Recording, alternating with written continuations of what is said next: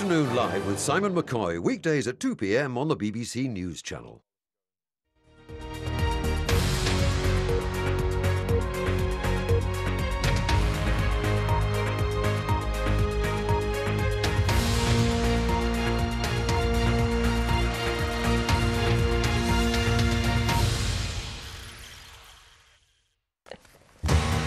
Hello, you're with Business Live from BBC News with Sally Bundock and Ben Thompson. Former Nissan boss Carlos Ghosn says he's been wrongly accused at his first court appearance since his shock arrest on charges of financial misconduct. We're live, we're in London. That's our top story today, Tuesday the 8th of January.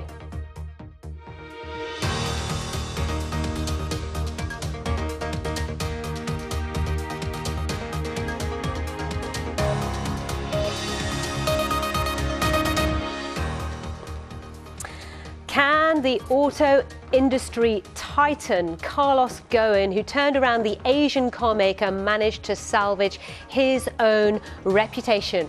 We'll have the latest on that case. Also in the programme, the world's biggest smartphone maker, Samsung, is warning operating profits at the end of last year plunged by a third. That's the first quarterly profit drop for the company in 2 years. Competition from China is biting, but markets still unperturbed. Yes, it's a set of green arrows again. That's 2 days in a row. We'll talk you through the continued positive sentiment.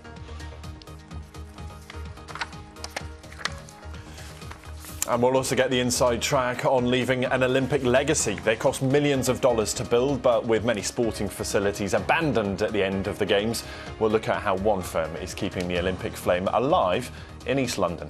And today, as Britain's health service says millions of patients will be able to use Skype to have a hospital appointment. It'll save billions of pounds a year.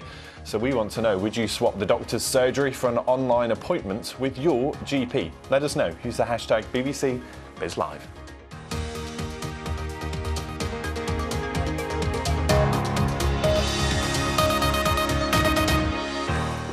A very warm welcome to the programme. Yes, when it comes to healthcare, do you need the human touch? Do get in touch. Tell us what you think and we'll share your opinions a little later.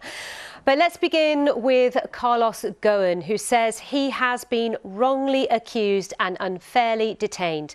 The former Nissan boss appeared in court in Tokyo today in handcuffs, his first appearance since he was arrested in November, which at the time shocked